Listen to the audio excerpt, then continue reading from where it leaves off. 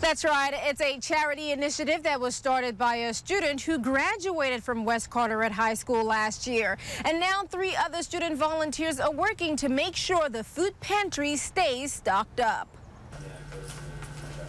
These students take time out of their school day to run the school food pantry. We have a lot of chicken, ramen, and then the mac and cheese is pretty much situated on this shelf. Basically just for students in our school who maybe are food insecure or need some extra help, and they can just come in and take food whenever they need it.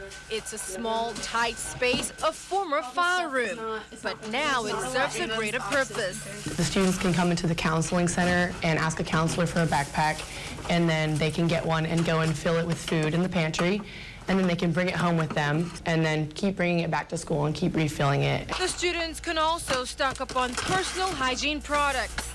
Now, part of the job of the student volunteers is to come into the food pantry a few times during the week, check the dates on the products, and make sure nothing is expired. Last year, judging by the number of packs that went home, we serviced between 60 and 80 students.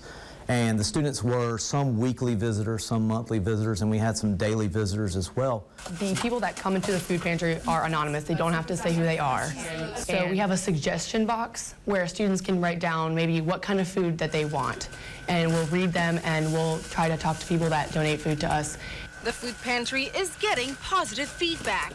I've had some of them in class that have said thank you and have mentioned that they appreciate it. And those students tell me that since they started volunteering at the food pantry, they've come to appreciate the value it brings to their school community. They would love to see their colleagues take advantage of it and also see other schools set up similar pantries for their students. In Morehead City, Adaure Achumba for News Channel 12.